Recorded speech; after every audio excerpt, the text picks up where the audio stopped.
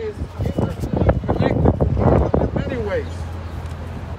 And I thought it fit today to bring many of the leaders from our community here, folks from all walks of life, including our governor.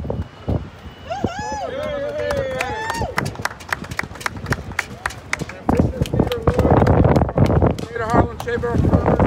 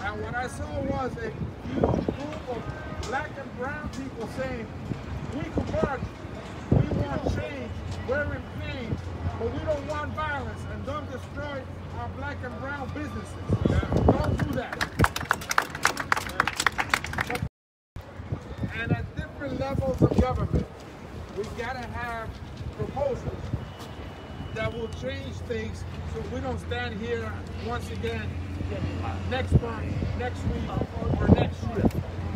And so the state assembly and the state senate are discussing their own proposals respectively. But also in Washington there's a host of meritorious proposals for police. And so I put together what's called, Governor Patterson, Harlem Manifiesto against police brutality and systematic injustice. And it has 10 points, 10 critical points. It has 1 point that will curb excessive use of force by law enforcement. And that's H.R. 4408. It's a piece of legislation submitted by Congressman that would eliminate the chokehold and the knee. Eliminate the chokehold and the knee. Because as more focus came upon the chokehold, it was immediately replaced by another killer tactic, the knee. So we must eliminate both and make it criminal for anybody to engage in those tactics. We must also demilitarize the police department. The police department cannot be the armed forces. The police department is community policing. That's what the police department is. So there is a bill to stop militarizing law enforcement. There's another aspect of it which is important with transparency. We see it in both of these cases, the Garner case and the Floyd case, how it was the camera that made it known to the rest of the world what was going on.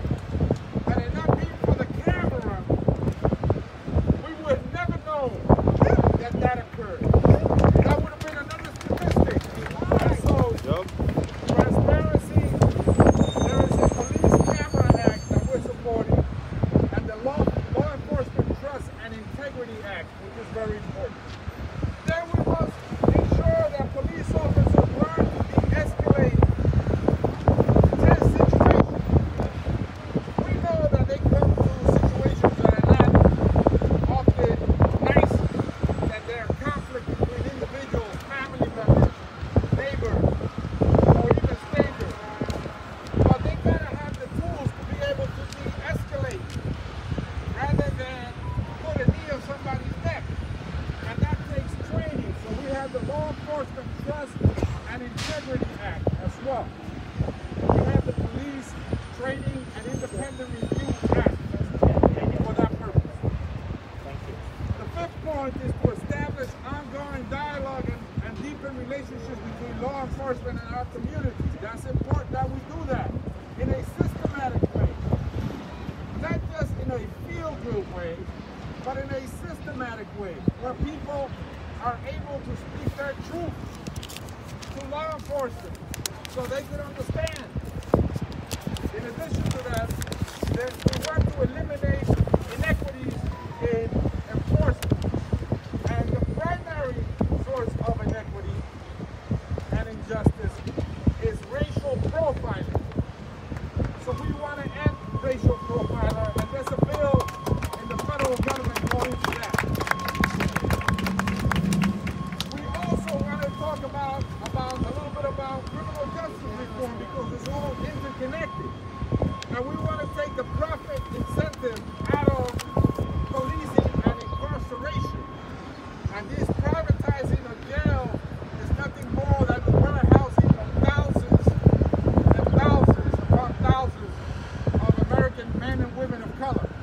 And so when you privatize the prison system, you create an incentive for the pocket to line their pockets and overcrowd the jails with people. So we must oppose the privatization of the prison system.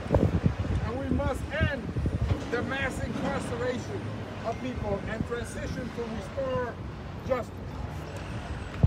We also must account for past atrocities and injustice. And so there is a bill that calls for a commission to study the truth and develop reparations. That's right, reparations for the African American community. There's also the Truth, Racial Healing and Transformation Resolution that will accomplish similar things. Finally, the 10th point is an important one. The police has to be equipped, again, to assist the people. Sometimes you don't need a police officer. You need a social worker. Sometimes when there's a conflict at a home, or when there's a conflict in the community, you need somebody that can be a professional mediator. Someone that is trained to mediate conflict resolution and mediation. So you don't need the police officer for every situation. You need, in some cases, people that will be able to mitigate the differences and bring people together.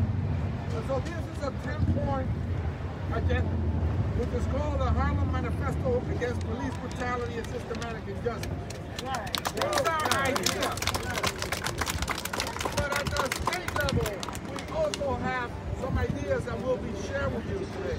Estas son ideas para reformar el sistema de policía de los Estados Unidos, 10 puntos importantes que pueden traer cambios sistemáticos a la brutalidad y el racismo dentro de los departamentos de policía a través del país, incluyendo eliminar el estrangulamiento y la rodilla en el cuello de cualquier persona, que muchas veces, como vimos en el caso de Floyd, terminó en muerte.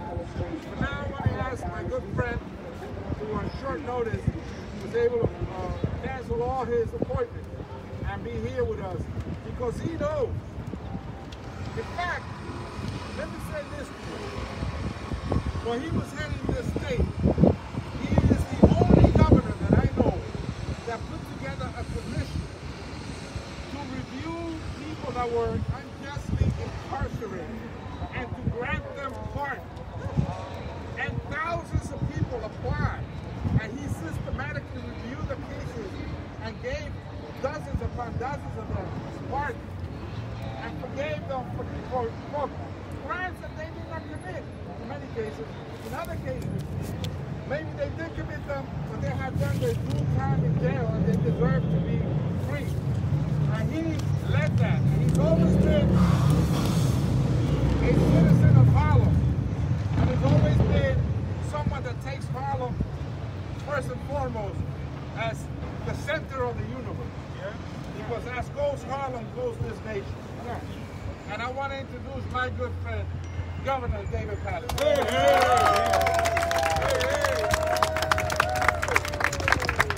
I was 10 years old, in 1964, the last time that we New York City has seen the unrest that it is seeing right now. The incident in that case involved a young man named James Powell. He was 15 years old. And on July 16th of 1964, he committed the heinous crime of opening up the fire hydrant so he and his friends could be in the water. A policeman, whose name was Thomas Gilligan, a sergeant, chased him, shot him in the back, and as he died, the officer kicked the body over to see if he was still alive. And that ignited 6 days of unrest here in this community. Now, many around the country screamed about this incident and regaled and reviled the people of Harlem for their reaction. Here in this case, we have a similar situation. This time, people in all states are protesting, and we do condemn any violence against other people, the police, against property, looting, stealing, or hitting the police with a car, or anything that's violent. We condemn it. But I'd like to turn the attention of those who are making all the critiques right now to the incidents where there was no violent protest.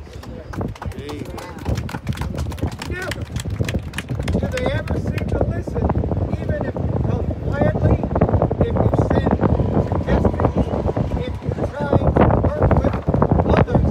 It's almost as if any attempt by the black and brown community to raise issues in this society are labeled outrageous or un-American.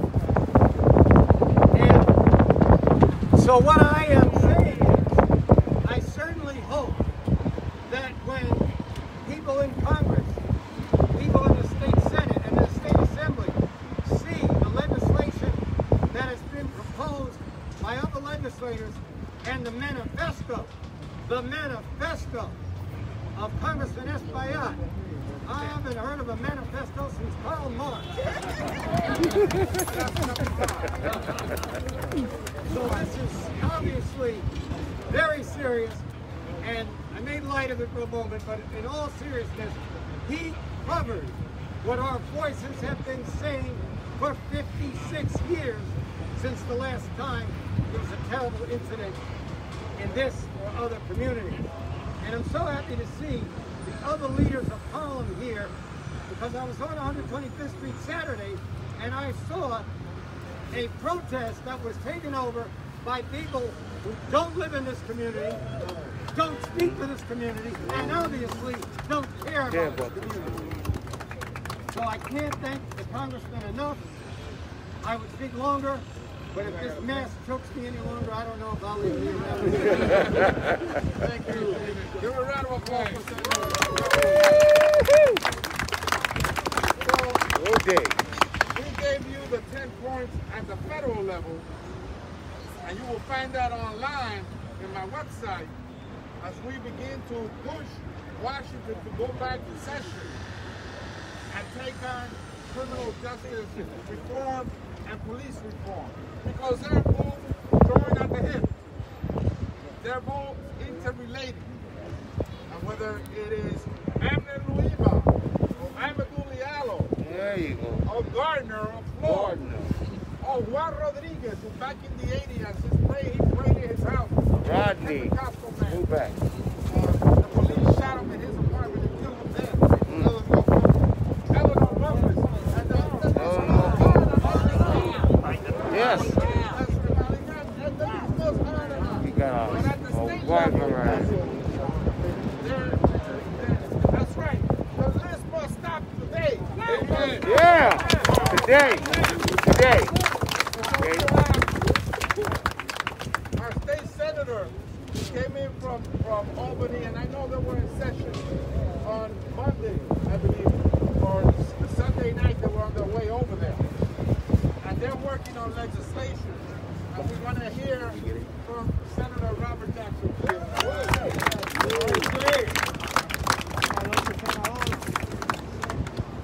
First, Congressmember, let me thank you for pulling us all together. To my colleagues that are all here. to all of you. I thank you for coming here this afternoon at this press conference. I'm making this statement 8 days after the Minnesota police murdered George Floyd in the middle of a global pandemic. Like a lot of you, I'm worried about what comes next. And here's a quote from Congressmember John Lewis. My fellow Americans, this is a special moment in our history. Just as people of all faiths and no faith, and all backgrounds, creeds, and colors banded together decades ago to fight for equality and justice in a peaceful, orderly, non-violent fashion. We must do so again. That's his quote. But when many people express concern for safety, it is a veiled call for a return to the old broken ways of law and order. What was acceptable 9 days ago will never be accepted again. And when I say I'm concerned about people's safety, I mean just that. I am worried about people getting hurt, physically, financially, emotionally, or worse. My daughter on Instagram showed me where people were protesting in a park. No police around, maybe they were a little further back. Got shot in the head with a rubber bullet. And then a hospital. Almost died. Unacceptable in our country. And we have a right to speak out against police brutality without fear of being brutalized by tear gas, rubber bullets, billy club, gunshots. Speaking out is one of the most important ways to bring about change. And we're speaking out today, aren't we? We need to dismantle the systemic racism and white supremacy in our country. And it starts with each and every one of us. Whether you're black, white, Latino, Asian, yellow, green, or blue, whether you're rich or you're poor. If we are going to be the United States of America, we better start acting like it. Amen. There you go. And as a senator, I am part of the solution. As my colleagues right here are all part of the solution. As a voter, as an activist, and someone whose voices matter in our community, you really matter in the process. And as a state legislature, I just got off. I told the Congress member that I was going to be on a Democratic conference when we spoke this morning. We were discussing 6 possible bills that deal with systemic racism and NYPD and all of the rights that we have as people of our city. One of the bills that's not on here, which we discussed 2 days ago, was 58. And I asked the question, where is 58? Yes. And they said, we discussed it 2 days ago. But I say, Zelnor Myrie spoke near the end, and he said he has a bill to move all police investigations and hearings out of NYPD and to the Appeals Bureau, where all other hearings are held. You don't want it in the same place where they are working at. Take it to an administrative tribunal. And I said, I support that bill also. Let's put it on the list. So my brothers and sisters, my legislators, my congress members, my former governor, I say the time is now. We cannot wait. In unity, there is strength. Assalamu alaikum. Thank you, Senator. We have 3 members here from the state legislature, from the assembly, the lower house, that equally have worked tirelessly to advance legislation. See, our young people should be able to know immediately what 58 is. Our young people should know immediately what 4408 is, the anti-chokehold bill in Washington. Yes.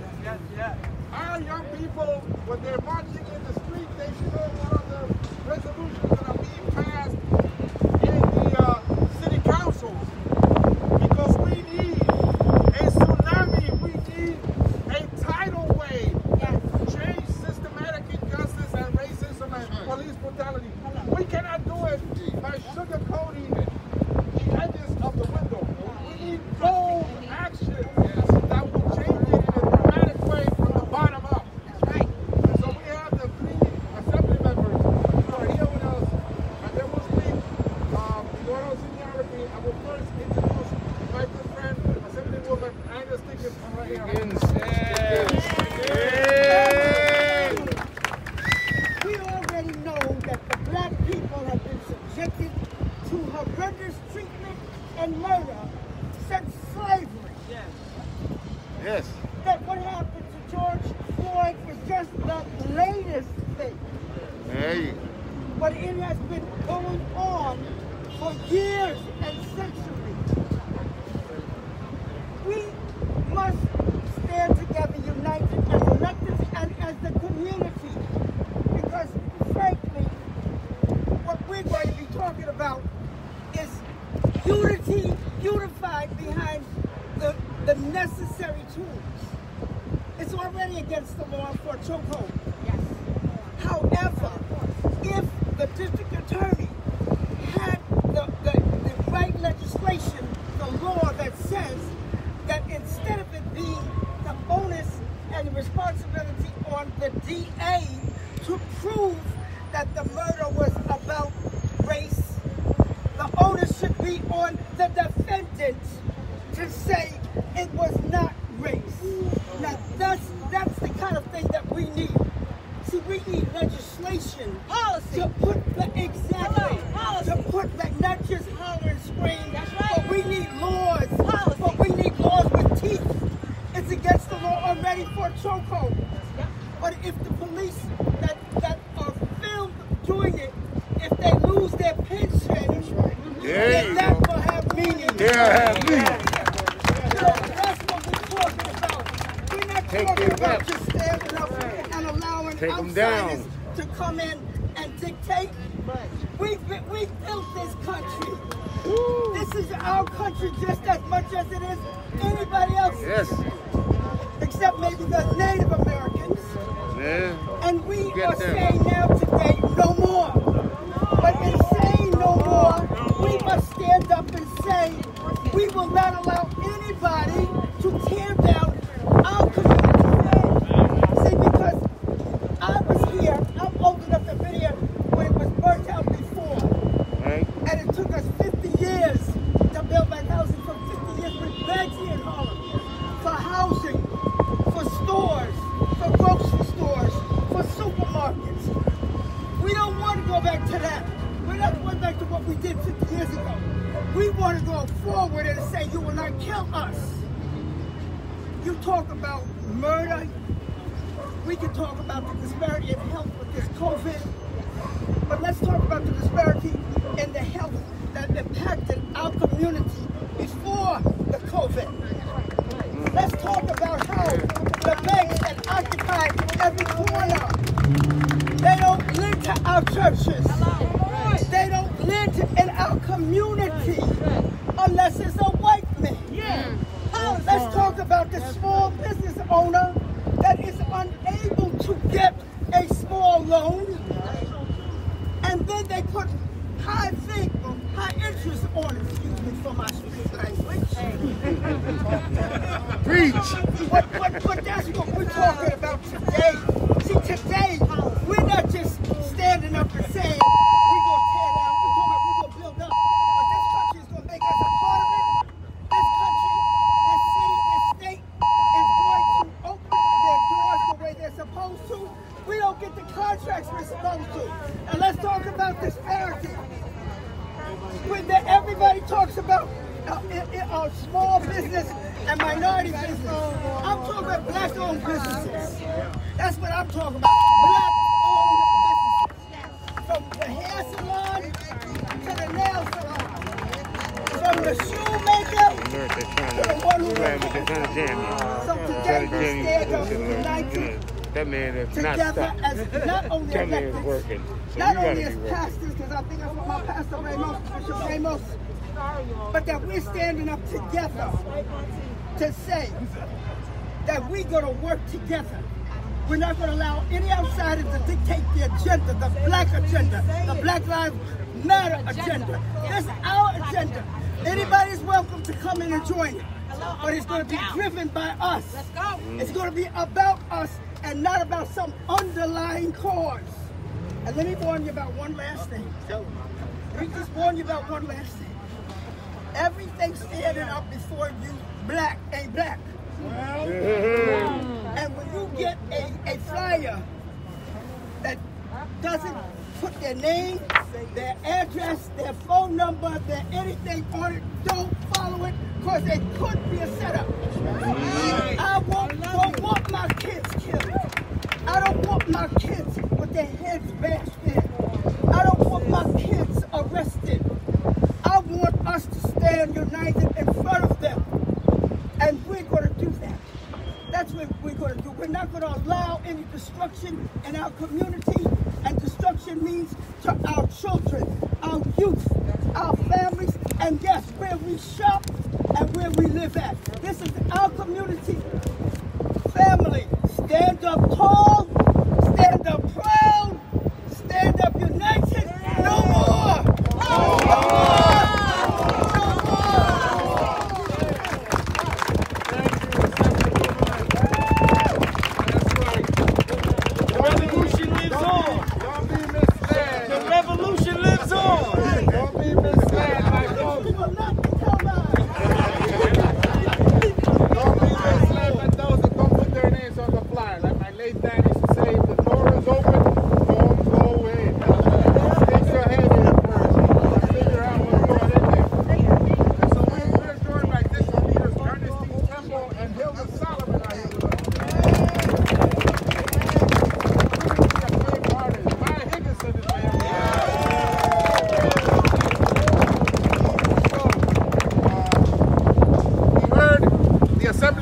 About small businesses, and as I told you earlier, I just came from the Bronx.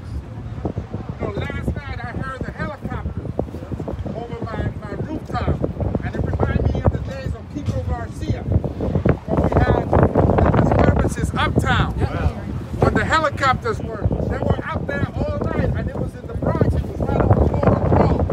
And so I went out there today and joined President Ruben Diaz Jr. and the Bronx leadership. And they echoed what Inez said. You know, this is not new. Movements like this have been infiltrated throughout history to be diverted in the wrong way. This movement must be led by young, black, and women of color. It must be that they are the protagonists of this movement. They are the ones that are going to lead it forward.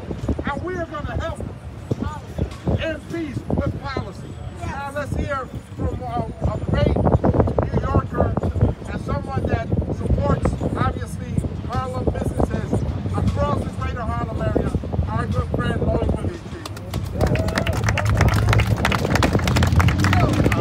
I'm going to be very brief.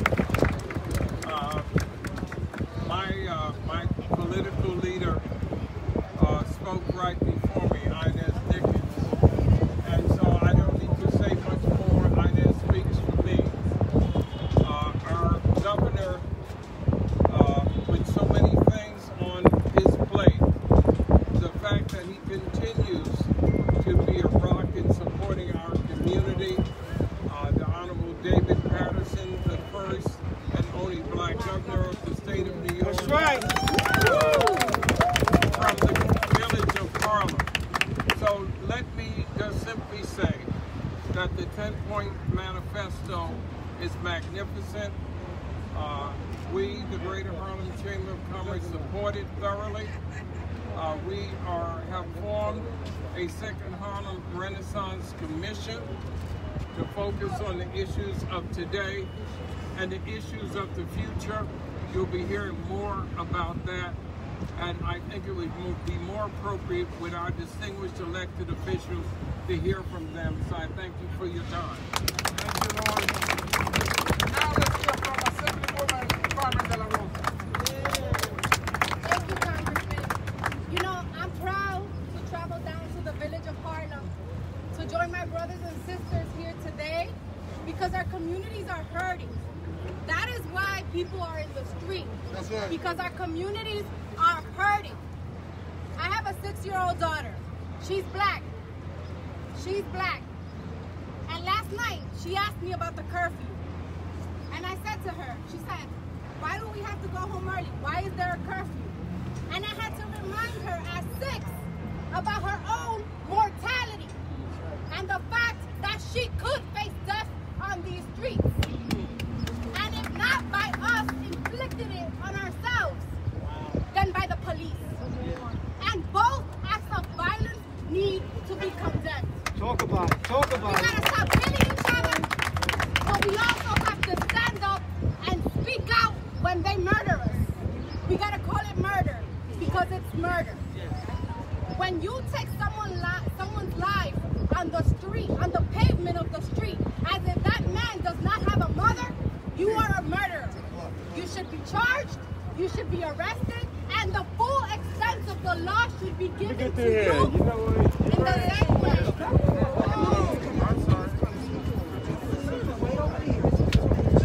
In the same way that when they take our lives, they do not see justice. And so we are here today because our lives matter. Because in this moment of crisis, we need to stand together.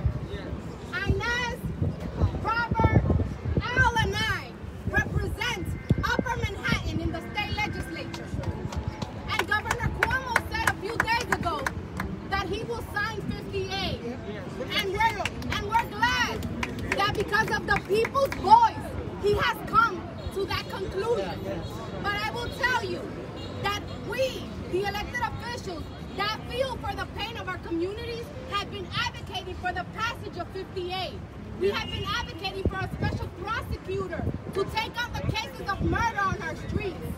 We have been advocating to make sure that if you dial 911 because you're afraid of me, you go to jail. And we will continue to push policies that reverse the system of racism that has been oppressing our communities. I want to say one more thing about corrections. We have to connect the dots. When there's no accountability for the police, we also see the injustices in the mass incarceration system that exists in our state. When men and women are dying of COVID behind bars in New York State, that is an injustice. That is a sentence of death. We have to repeal solitary confinement in New York State, and we have to make sure that our elders are released so they don't face death by COVID in our prisons. And so the commitment that you have from me and the commitment that you have from all of us here is that we will not only be watchdogs of our communities, but we will speak up and make sure that the laws that you all send us to Albany, to Washington, to the City Council, to legislate, come to fruition, and that the political will and pressure is beared upon those that refuse to see the racism that exists in institutions across our city and across our state. Thank you.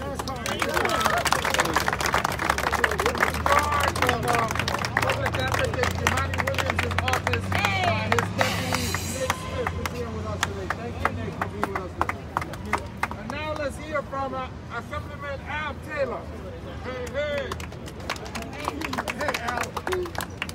Good evening, everybody. Good evening. Good evening. I'm going to emphasize this today just for a second. There's a story, and it's Nehemiah.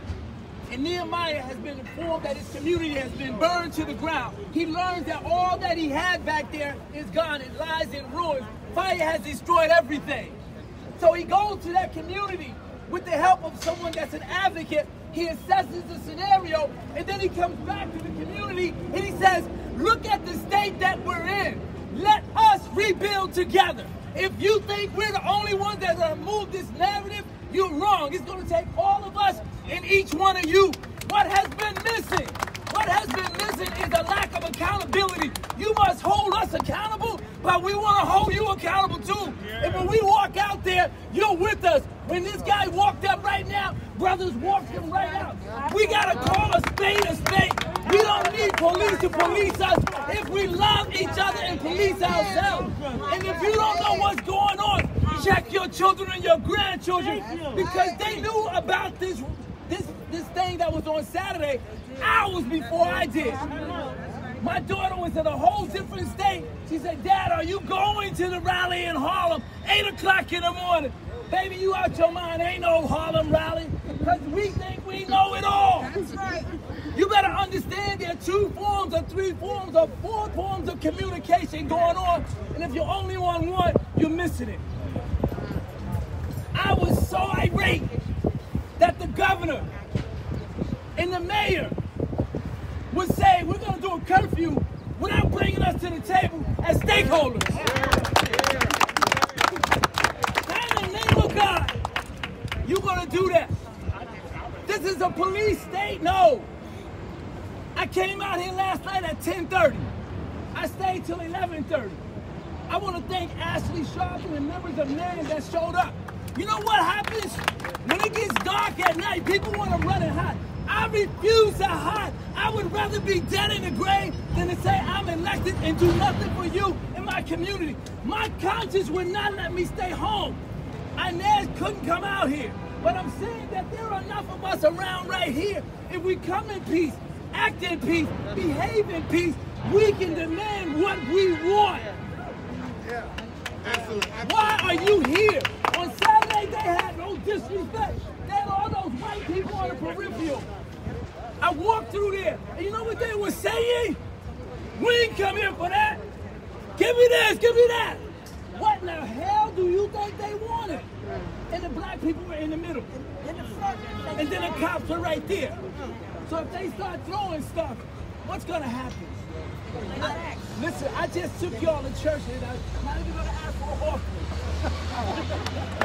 But I charge you to support us. I charge you to hold us accountable. And every time you ask me what I'm doing, I'm going to ask you, what are you doing? How are we doing this together? Ain't nowhere in the world this. My councilman, my assemblywoman, my governor, my councilman, and my senator, and my congressman. Where's the world president? Oh my God. Gail is everywhere. Gail is everywhere. We can't do this. But I tell you what, anytime you find one of us there, you come in peace, and you come be prepared to shut that nonsense down. Come on. Children should be spoken to. They should know their place. And our young kids, they are looking for leadership. They're crying, asking who's going to lead us. Each one of you are leaders. Each one of you are leaders. What are you doing with what you have? Adam said, what's in your hand? You can shape the future right here. We're going to be here on Thursday at 3 o'clock. New York State legislators and those points that the senator put out there, we're going to bring him.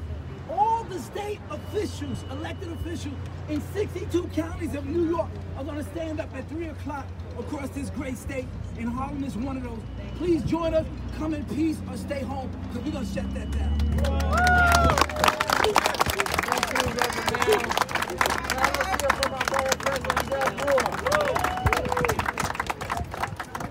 I thought I saw her in the Bronx, but I just reminded myself that she's from Manhattan. She got a bite, man. She got a bite.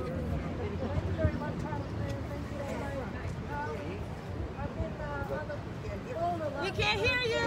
We can't hear you.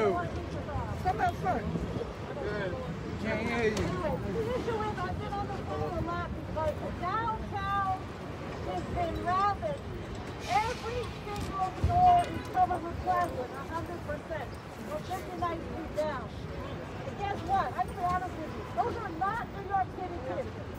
Those are not New York City kids. We are taking care of our kids. These are out-of-towners. They are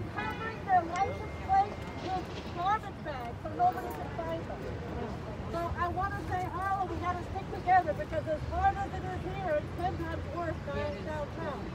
I want to congratulate all of them because you have been sticking together very, very closely. And I know your elected officials are the reason why, as well as the community leaders. Number one. Number two, you have to figure out how to get back and get the plywood off and get the stores open. Because that'll help say we're here, leave us alone. Get back to where you came from. Obviously, we're going to continue the protest. There has been no problem for the protesters. There's 100% people from out of town. New Yorkers are doing the right thing. That's that. So I just want to say thank you very much. And we're going to keep pushing to make sure that New York City and New York residents are cared for. Health care, business-wise, and God knows school-wise. We have a lot of work to do with our education. Thank you very much. We're now going to listen from the city council members, Mark Levine and Idanis Rodriguez. Mark,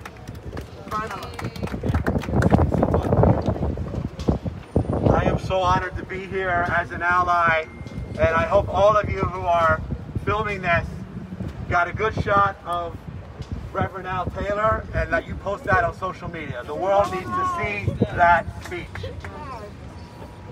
At this moment of outrage, of pain, of heartache, we need to say that words are not enough, rhetoric is not enough. Policy.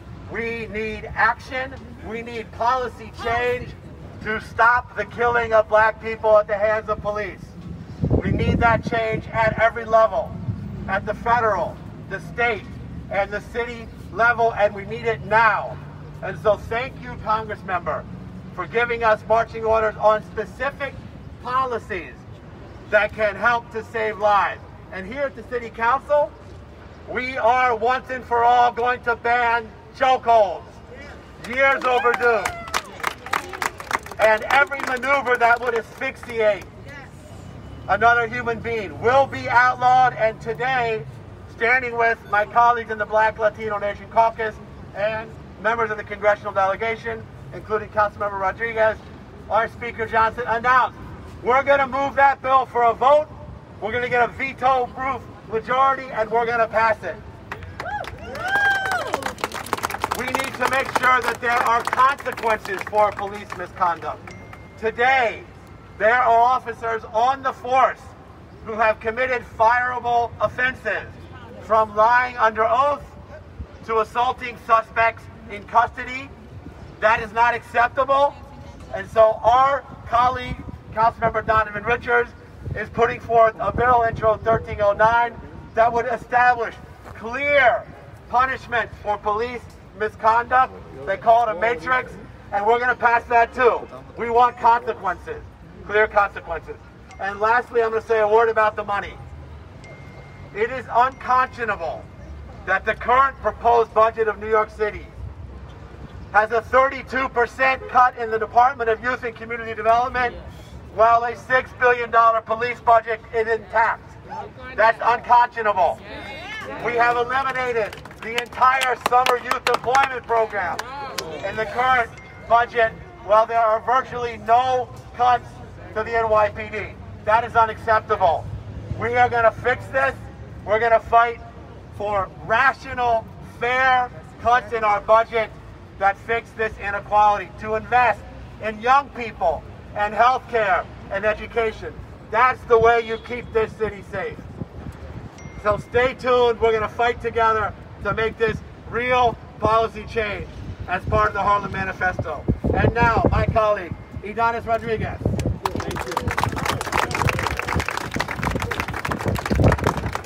Thank you, Congressman, and my colleague. I'm so honored I had the opportunity to be here many times since I arrived in 1983 with a lot of lecturing from the Lopez Bra, taking classes with Professor Jeffrey, knowing that we are all one family together.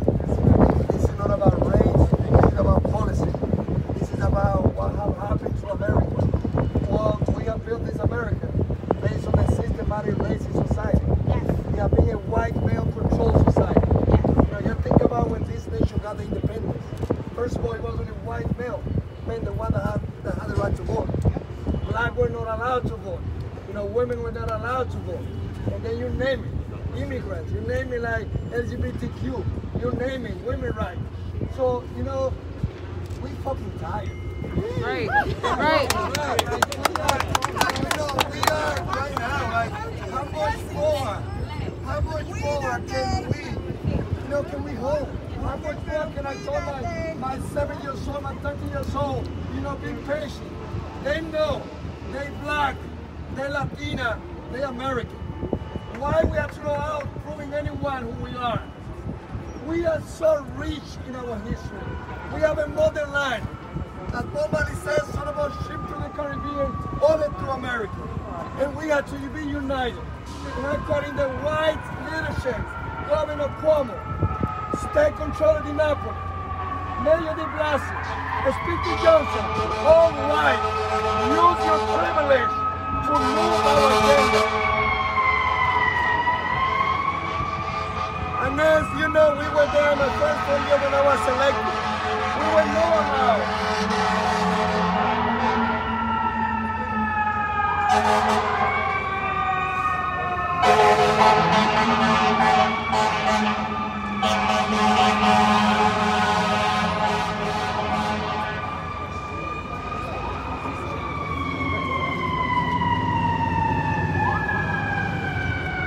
We were not allowed to do police reform. Think about Giuliani. Our people had to show an ID because in the name of fighting against drug dealers, he decided that in order to do that, our black and Latino didn't have the right to walk in their own blood. So this is about, we cannot promise even our children, grandchildren, that we will not have another Leona Bumper, that we will not have another Ryan King Lion and George Floyd. This George Floyd can be my son tomorrow. There's going to be another George Floyd this coming year. Yes, there is, yeah. Because the system that we have built is racist. And they believe that black and Latino are third-class citizens.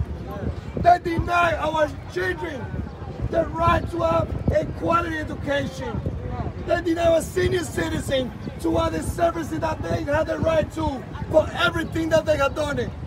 So, Congressman, you boys, Governor Patterson, we also know you were there, and especially those of all the black and Latino elected officials. Sometimes we are not allowed to move our agenda at fully 100% as we want, because this is a white male society that has to be changed. Justice for George Floyd, but this is more than George Floyd. We are against violence, but even those people committing violence, they've been in Iraqi asylum, they've been in the prison system, they've been treated as animals. So let's call it what it is. And probably this movement has been infiltrated by the law enforcement. Because now the media wants to be talking about, yeah, that small percentage of people doing violence in Harlem, doing violence in Fordham. They don't represent the majority. I was walking with Nick and Jomani Williams at 2 in the morning during the Occupy Wall Street. Yep. I had the right, the protesters should have the right to walk at 1 in the morning, to block the Lincoln Tunnel, to block the Crossroads. Yep. If it's done in a peaceful and organized manner. Stop the curfew. Justice for George Floyd. Let's bring money in the anti-poverty initiative in the city, state, and national level. That's what we need. Thank you, council member. I want to thank you all for going up. This is a fight not just for one day, it's every single day. Every day you wake up in the morning, every day when you go to sleep. This is 24/7. This gotta stop now. We gotta stop this violence being perpetrated against us, continuing to move forward. We gotta stop it dead on its track. And let me say something about funding. As we fight to get more funding for New York State and New York City from the federal government, just like the leaders of the state said that New York needs more funding than the rest of the states, and I agree with that, our communities need to get that funding disproportionately too. they need to get that money too. So don't take the money from Washington just to plug a hole in the budget. We want that money coming in for health care. We want that money coming in to resolve police brutality. We want that money coming in for jobs and job training. We want that money coming in for Second Avenue subway. Yes, we want all our money. Don't think of the summer youth program. So I want to thank you, and I want to end because we all deeply rooted in faith.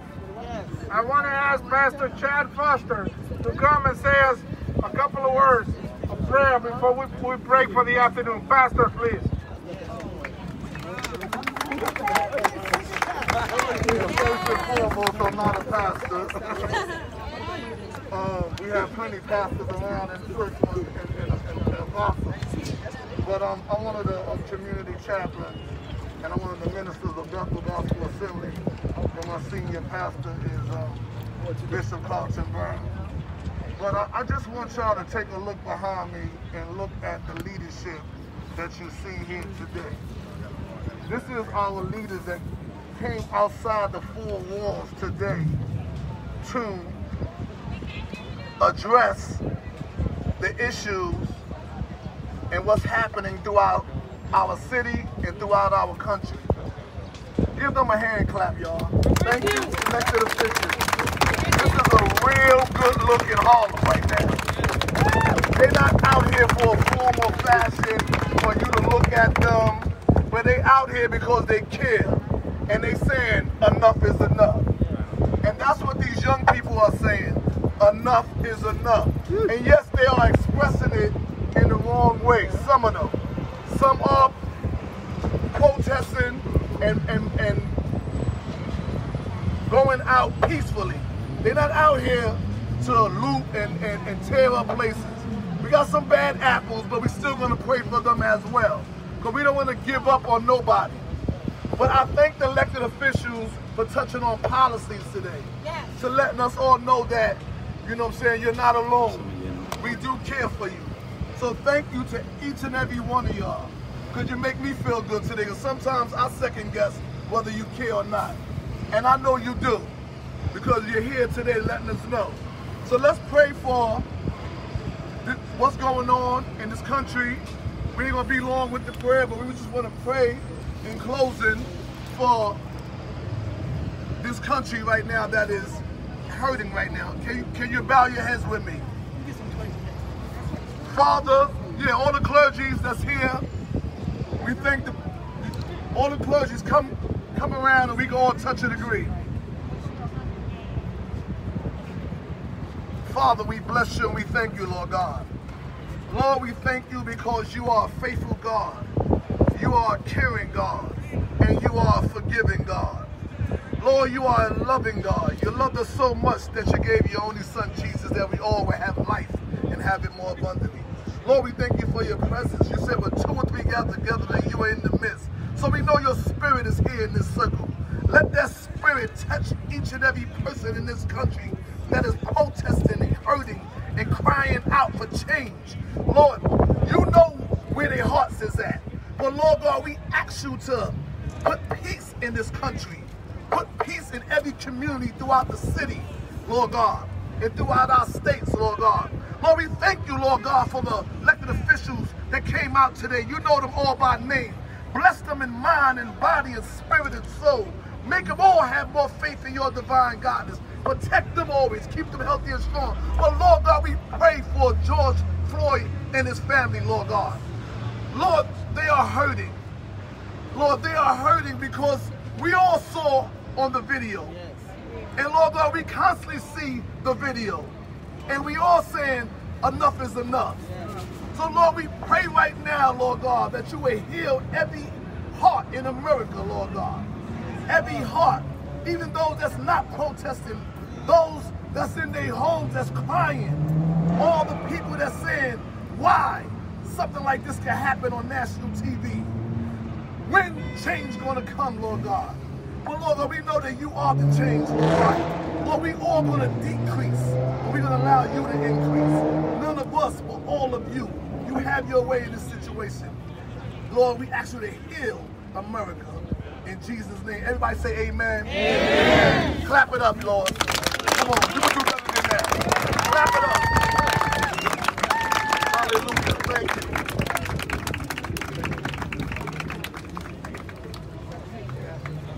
Thank you so much. Be safe, stay safe, and keep the faith. Thank you. Thank you.